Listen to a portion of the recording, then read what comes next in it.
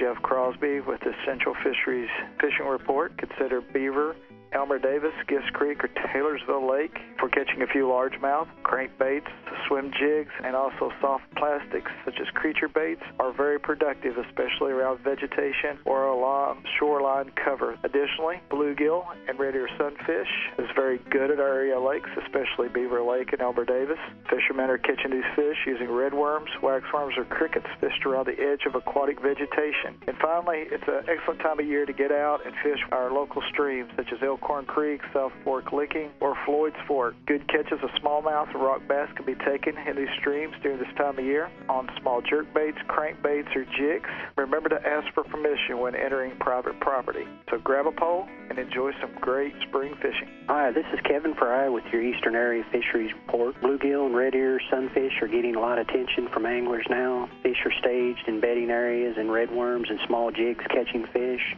Shallow water from 1 to 6 foot depth with mud bottom or bed areas.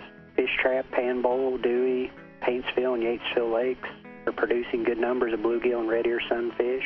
Also note at dusk or end of day with a cool night has been producing some very good bluegill action. A few crappie still being caught by anglers fishing for bluegill.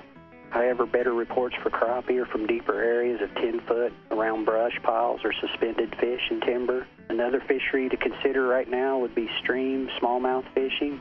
The streams are finally calm after all our spring flooding, and anglers are reporting increased success.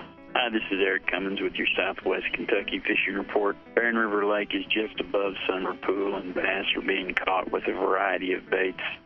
Topwaters, crankbaits, spinnerbaits, chatterbaits, Carolina rigs, and jigs have all been successful options. Fish are anywhere from 2 to 12 feet. Black crappie are still up shallow, and white crappie have moved out a little bit onto the channels. Channel catfish are being taken with jugs and hook and line with worms and liver. Bluegill have been good in 2 to 4 foot of water with crickets, worms, and wax worms, especially in the back end of coves or cuts. Green River Lake is its summer pool and been steady. Likewise, bass are being taken on a variety of baits, some still shallow and some started to move out deep. As always, good luck and good fishing. Be sure you wear your life jacket.